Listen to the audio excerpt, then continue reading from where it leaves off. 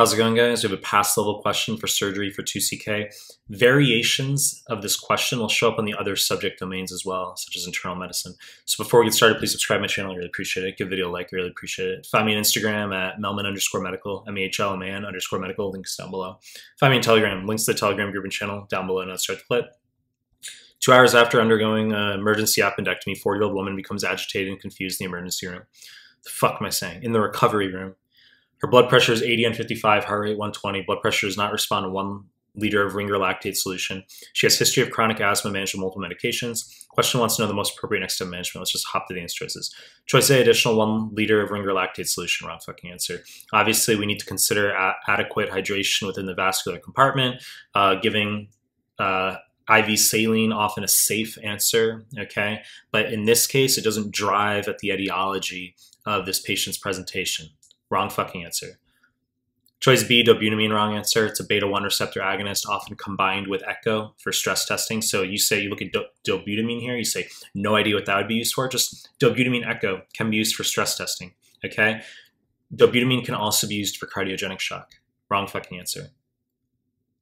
Choice C, dopamine, wrong answer. Okay, so dopamine, its use on USMLE cardiogenic shock. Okay, so obviously agonizes dopamine receptors at lower doses, can agonize alpha and beta receptors at higher doses. There's a question on one of the pediatrics forms where they give you a kid who has a dilated cardiac silhouette and hazy lung fields, implying cardiogenic shock, and the answer is dopamine. Okay, I don't want to get too hypertangential right now, but as I said, it can agonize all of the receptors, dopamine, alpha, and beta. If they ever were to tell you that it's given to a patient in the setting of sepsis, which it's normally not used for that case. It's not my fucking opinion, though. We're talking, like, I've seen one question on the nbme exam. If it's applied in sepsis, they say, how does it increase the patient's blood pressure? They want you to know it's the alpha-1 agonism effects, okay? Because it can agonize all the receptors. Point is, wrong fucking answer. Choice D, epinephrine, wrong answer. Highest yield use for USMLE is for treatment of anaphylaxis, okay? I mean, agonizes alpha-1, alpha-2, beta-1, beta-2. The agonism of the alpha-1 increases arteriolar constriction, which counteracts the dilatation from the TNF-alpha in the setting of septic shock. So that maintains or increases our blood pressure. And then the agonism of the beta-2 will make sure our lungs are open, okay? Wrong fucking answer. Choice C, hydrocortisone is the correct answer. So you need to know that patients who have autoimmune disease, they can give you IBD, sarcoidosis, SLE, okay? Doesn't matter. They might say that the patient is managed with multiple medications or is on prednisone. You need to know that patients who have autoimmune disease are often on oral prednisone.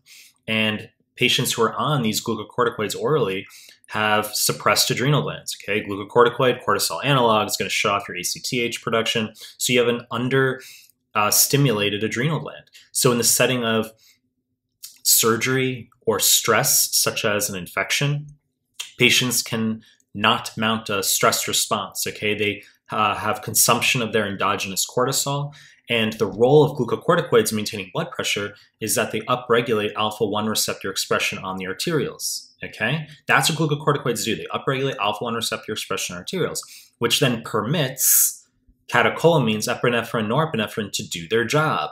So, okay, so the quote, glucocorticoids are permissive of the effects of catecholamines. So you need glucocorticoid there so that epinephrine, norepinephrine can bind and increase/maintain blood pressure. So if you give epinephrine, norepinephrine first, it's not going to do anything because you don't have the glucocorticoid required for the alpha-1 receptor expression, okay? So this is a pass-level question, as I said, but very fucking high yield for USMLE, okay? They're obsessed with this. So that's a foundational point you need to be aware of. They're often not so easy just telling you the patient's on prednisone straight up. You need to be able to infer that multiple medications in the setting of an autoimmune disease can often mean the patient's on prednisone. So just finishing up real quick, norepinephrine, wrong answer, classically used for septic shock, okay? Long discussion, agonizes alpha-1, alpha-2, beta-1, but not beta-2, unlike epinephrine. Okay, because beta-2 has peripheral dilatory effects as well, and we want to maximize just the constrictive effects by going all in on alpha-1 by giving norepinephrine over epinephrine in the setting of septic shock. You know the deal. I'm going to continue to make more content. If you like my stuff, subscribe to my channel. I appreciate your time. That's it.